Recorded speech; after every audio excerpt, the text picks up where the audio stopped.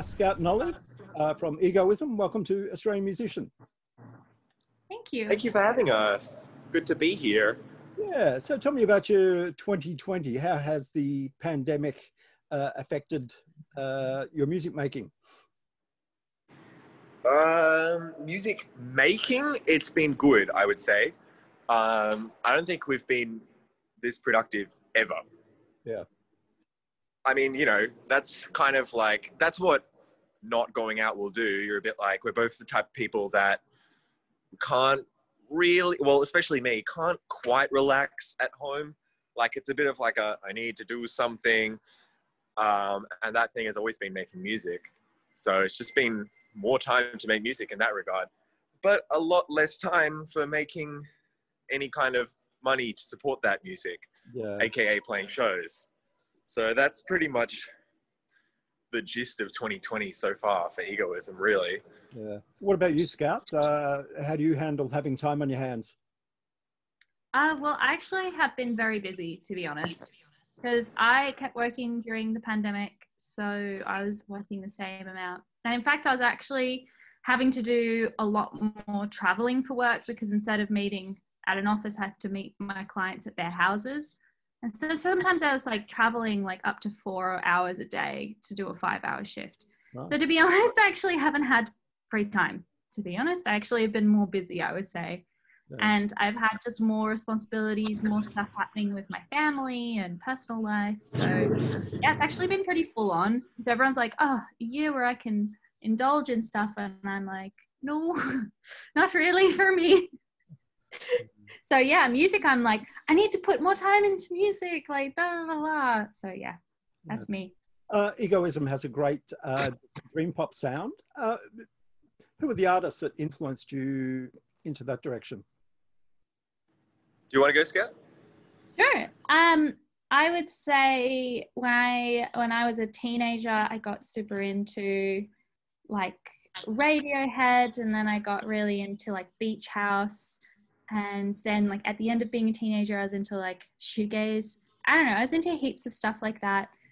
And so I think I just ended up sort of floating where a lot of the people who liked that music and that genre of sort of alt pop rock into dream pop.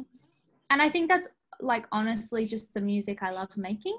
And I wouldn't say we're strictly dream pop either. I feel like we're kind of an amalgamation of genres. And I think more and more we're sort of leaning into newer genres and like stretching what I would call dream pop in a sense. But you know, I would say the same thing. I think we're a real amalgamation of all the music we've listened to throughout our lives. Like, you know, because it's been like, you know, as teenagers, we were real indie kids, real like listening to only indie bands and kind of, you know, the small stuff. And then kind of coming into adulthood, it was a bit like, I think our music taste like diversified intensely. So now it's like, you know, now we're listening to stuff on SoundCloud with under 100 plays and citing it as references to our mixing engineer, but we're also citing the latest Ariana Grande album or something like that, because it's just like good music is good music. And it's like, I don't know, I think there's something to be said about, there's something really nice about being a teenager and where you feel this kind of connection to your influences as a musician and you feel like you have to honor that. But I also like being in this new space where you don't care anymore. Yeah, you like whatever you like. And it's like unpretentious, just loving music. You're just like, this is cool, and you don't care. Exactly. 100%. You started writing songs together at school, I believe. What do you know about songwriting now that you didn't know when you started out? So much. Oh my God. Far out. I mean, I don't know. I don't even, it's almost an instinctual knowledge, isn't it? It's just kind of like, it's hard to explain. Like the ability, we didn't used to be able to write songs. When we first started writing, we literally just couldn't do it. We would sit down, we'd try to write a song, nothing would happen. So, I mean, I don't know, like it is that kind of like instinctual, like, I guess like trusting yourself in a way. If I had to say we've learned anything specifically, like we now very much trust ourselves to write good stuff, but that feels very vague. It's hard to say, honestly. I can say some specific stuff that I've learned. Like, I think definitely what Olive said is true, like general, just getting more confident in it and sort of creating routines on how to do it. But I would say specifically, I remember as a teenager really, because I was such a music nerd, I learned all these songs and then would be like, oh, well, all of these specific songs, they all use the same chord progressions and they use these open chords, and I can't do that because I don't want to write the same old boring generic songs. So I've got to write all these really complicated songs, and I would just add all this crazy like diminished fifths and, you know, would put it in a pentatonic scale, and it would be a terrible song. Like, it would have been like this nice song if I just let it have a G chord in it, but I was like, no, I have to be cool and I can't write what everyone else is doing. And I don't really care anymore. Like, I don't care if I've written a song in the same chord progression. I don't care if it reminds me of something else. I think it's kind of like, as long as I'm expressing myself truly, I think that's cool. Yeah. You guys have got an EP coming out on Our Minds, which was funded by Triple J. Yeah. Mm-hmm. Could you have recorded this EP without that? No. Well, yeah, no, not really. Like, not in the same way. I mean, we would have had to cut so many corners to the point where it just wouldn't have really worked. And I think especially, like, I mean, the place that it really, like, because I mean, we used most of the money on promotion, actually. So that was the kind of thing. I think it would have just taken another long while, because we would have had to wait till we saved that money so that we could spend it on, you know, getting it out there. I would also say, like, we also didn't have the money to get it mixed properly or mastered properly, or because, like, I think people underestimate how much money it is to get something released as well, you know, to get the photos to look good, to get having like album art, to have it being able to go onto Spotify playlists, like having, you know what I mean, all that sort of stuff. Like, it costs money, and unfortunately, and I think especially when you're starting out and people don't know who you are, you have to kind of get that stuff to get going so that people can find you. And if we're gonna like put all this time and effort into our songs, we want it to be able to be reached by people. Yeah, I would say the same. It's kind of a bit like, it's a rude shock at first when you like figure out how much money is kind of going into kind of making the machine turn and stuff like that. But then it's just like, you kind of realize that everyone does it. Like, it's kind of especially, I don't know, maybe it's different in other places of the world, but it feels like, especially in Australia, there is a real kind of, like, everyone hires PR and, you know, runs Facebook, like puts hundreds of dollars into Facebook ads, and it's a huge investment, really. Like, yeah, it's quite shocking. Yeah, I believe today you debuted the final single, Happy. Tell me about that. Yeah. Well, I wrote Happy like last year, a little bit before then, and it was a really funny song because I just was really sad. I got off this phone call with someone very close to me, and I was just like, just singing out these lyrics, and I just realized I was saying, I wish you were happy, like, just because my friend was having this hard time, and it was like, that's all I wanted. It was just this pure, like, just sort of like that the weight of when somebody's relying on you when they're not feeling good, and how like that also causes you to feel bad, but also that pure desire of wanting them to feel better. So that's sort of where it came from. And then it just started off with this chorus, and then like the verse came, and everything just flowed in this really lovely way. And I wrote it with the guitar. So the guitar line is all written around the tuning dadgad that we use. and I'd just gotten this new guitar, and it was just like, everything came together really beautifully with that song. So I held it really close, because sometimes I feel songs don't always come like that. They don't always come all together with such a strong, like, melodic as well as lyrical and instrumental part as well. Yeah. Tell me about the guitars that you use. On the song Happy, in fact, pretty much every song we use either my Jazzmaster, Scout's Jaguar, and then I have a Fender Lead too that I use. I also have a Maton, what is it, MS50 or something, MS500. We don't record with.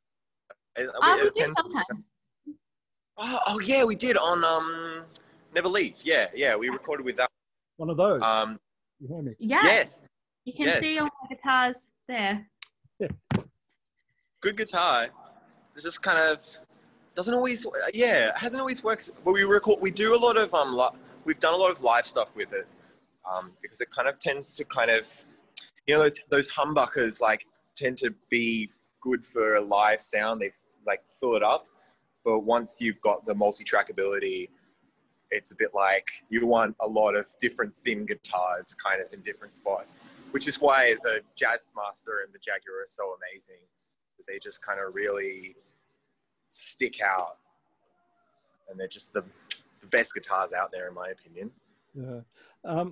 Scout, when you did the 6 Quicks video for us, I think last year, you were saying that you were searching for an amp that you could carry around. Did you finally get one? No, I haven't. I haven't even sold that amp that I was lamenting about. It's still sitting there with all the pictures with me ready to stick it on Facebook Marketplace, but I just haven't done it yet. I know, I'm terrible. You switched to I'm a bass. bad procrastinator. That's what happened.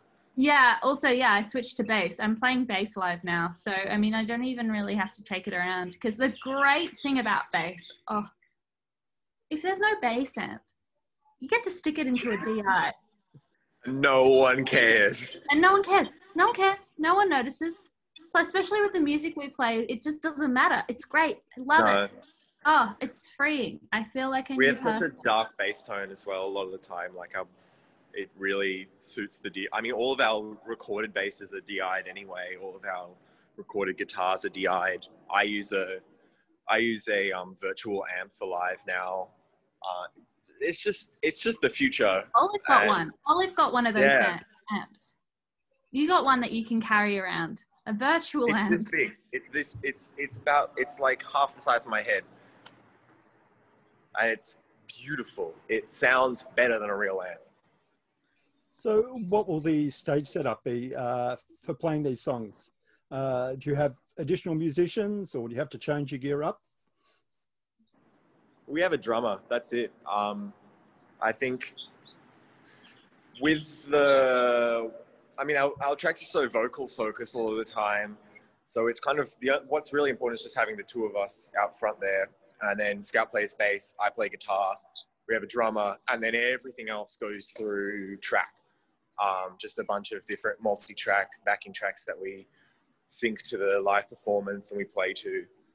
And they do all the synths, all the keys, all the lead guitar parts and percussion. It's a whole operation. But it's pretty good, I would say. Like it's very freeing. Having a 3-piece on stage is very freeing. It's less people to worry about. Yeah. So when you're writing songs, do you consider how you're going to perform them live, or worry about that later? I feel like I envision it. Like I think about it when I'm writing, I'm like, what's this going to sound like live?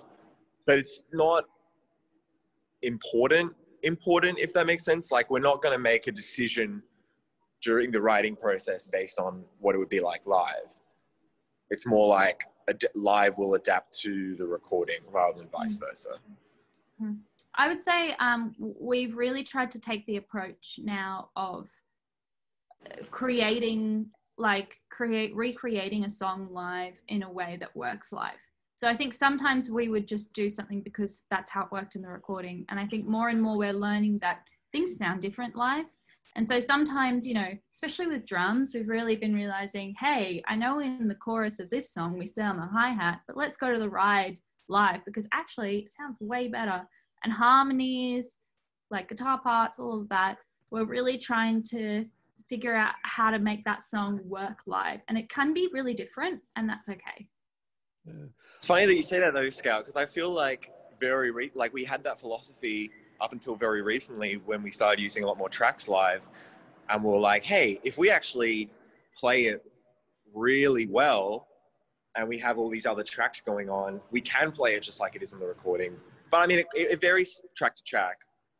I think it's a different way of doing it though. Yeah, fair enough. Okay. So if money, same but different. If money was no issue, what would an Egoism gig look like?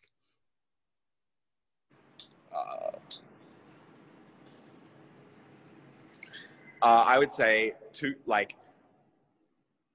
neither of us would be playing an instrument all the time. So we'd only play an instrument when we wanted to play an instrument. And then there'd be musicians for everything else on stage playing it. So it'd be like, we'd have a dedicated drummer and bass player. And then we'd have probably another guitarist. And they would just be doing everything. And we'd just be like playing guitars on the songs that are fun to play guitar, and then just singing the rest of the time. Just the least stressful thing, the thing we can like focus on performing the most, I'd say. And I'd also get like custom made a Britney mic, you know, those ones that go around to there. Yes. Quality. Because I've heard from everyone, they're all like, oh, they're all crappy quality. And I'm like, well, if money was no object, I would get one of them. But like I'd get like some beautifully made, like perfectly sounding one. And I get me and Olive to have one. So I could do like a cartwheel in the middle of a song. But it's like our music. So some of these, like it would be completely weird because I'd be like, I wish you were happy. Wish you were. That's what. With those, they can't. You got to have a completely quiet stage for those mics. So if you go to like, that's what I mean. I'm saying money is no object. I'm gonna hire an audio engineer to like invent one. That's the whole. All right. Wow. Yeah. Okay.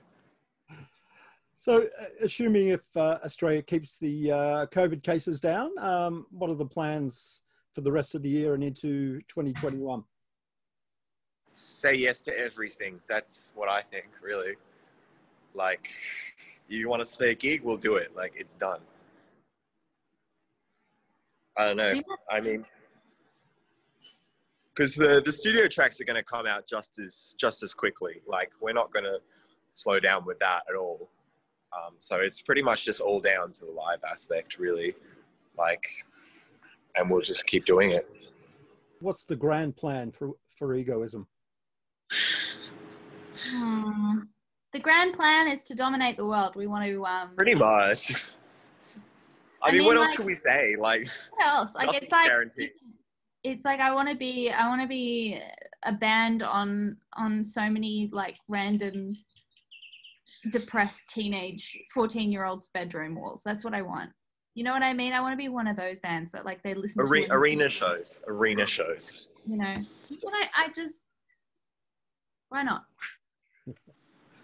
So if people want to listen to or buy the EP, where should they go?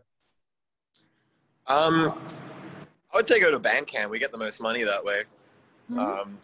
Yeah, but you can. But we're on everything. We're on everything. Listen to it on whatever you want. Like, really doesn't matter.